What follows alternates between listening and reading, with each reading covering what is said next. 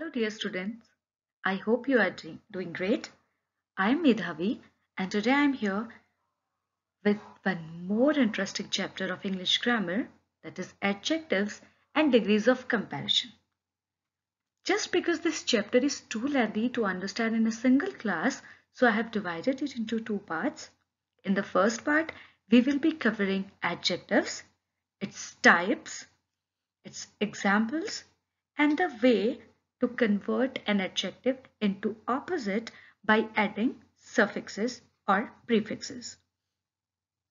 And in its second part, we will be seeing different degrees of comparison, in which we include positive degree, comparative degree, and superlative degree.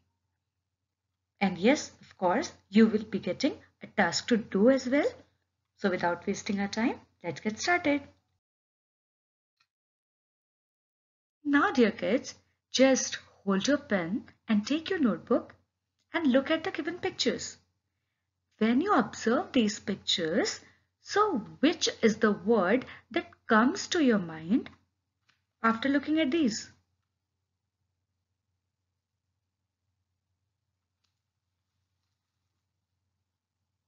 Maybe when you looked at the first picture, you thought of a red rose or a beautiful rose. After looking at this picture, maybe you thought a tall boy or a fat boy. In the third picture, you could think a fat lady or an old lady. And after looking at the fourth picture, you might thought that it's a cute puppy, a little puppy, or a furry puppy. Am I right? So the words that you used to describe these pictures are called adjectives. As we already know that the adjectives are the words that we use to describe a noun or a pronoun. And the same thing we study in the definition of adjectives. An adjective is a word used to describe a noun or a pronoun.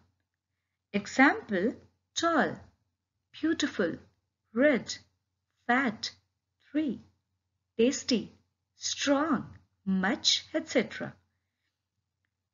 Features of adjectives. Adjective describes or modifies a noun or a pronoun. Adjectives tell more about the kind, quality, quantity, etc. of the noun or pronoun.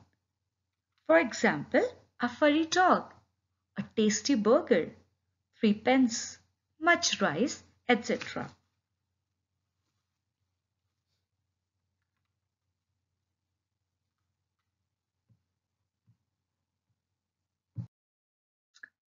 Now, what are the different kinds of adjectives? These are adjectives of quality, adjectives of quantity, numeral adjective, demonstrative adjective, adjective of position, and interrogative adjectives. These types of adjectives we are going to cover in our today's class. Adjective of quality. Adjectives that indicate the quality of a noun are called adjectives of quality. They may indicate the shape, size, color, quality, taste, height, length, width, etc. of a person or a thing. For example, the boy is intelligent. Adjective of quantity. As you say, quantity. These adjectives are measuring words that modify the noun. They indicate the quantity of the noun or pronoun they describe.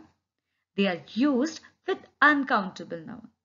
It is the most important thing to learn that the adjective of quantity is used with the uncountable nouns because we cannot count it, but we can measure it. If you remember, we have studied about the countable nouns and uncountable nouns in our previous class. And that time also I told you that we cannot count these nouns, so that is why they are called uncountable nouns.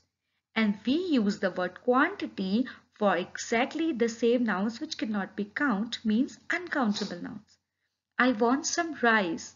I don't want one rice, two rice or three rice, but I want some rice, more rice, much rice. enough rice, etc. Then comes adjectives of number. This adjective tells us that how many noun or pronoun are being talked about. They indicate the number of the noun and pronoun they describe. They are used with countable nouns. Of course, if these are countable nouns, so we can count them. And if we can count them, so we need number for that. For example, 15 students have been chosen for the play. I have eaten 3 burgers. I want 2 more pencils, etc. Demonstrative adjectives. These adjectives point out which person or thing is meant. They help in pointing out the things or object meant. Basically, the demonstrative adjectives are this, that, these, those, such, and certain. For example, these apples are rotten. Interrogative adjectives. When we studied the types of sentences in that class, we have studied about interrogative sentences. You all know that the interrogative means question sentence.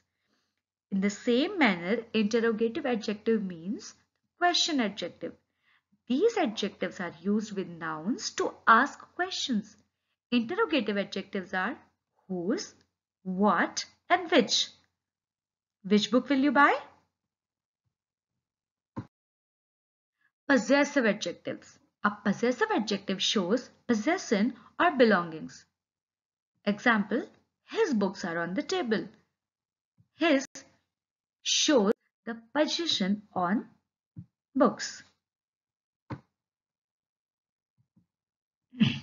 Formation of opposites with the addition of prefixes.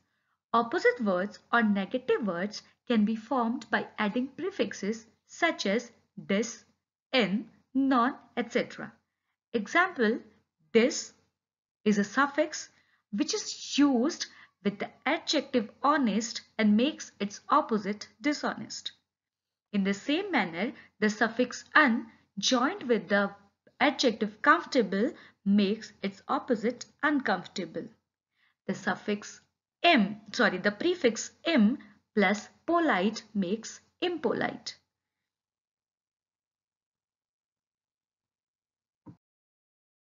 Now it's a time to do the drill.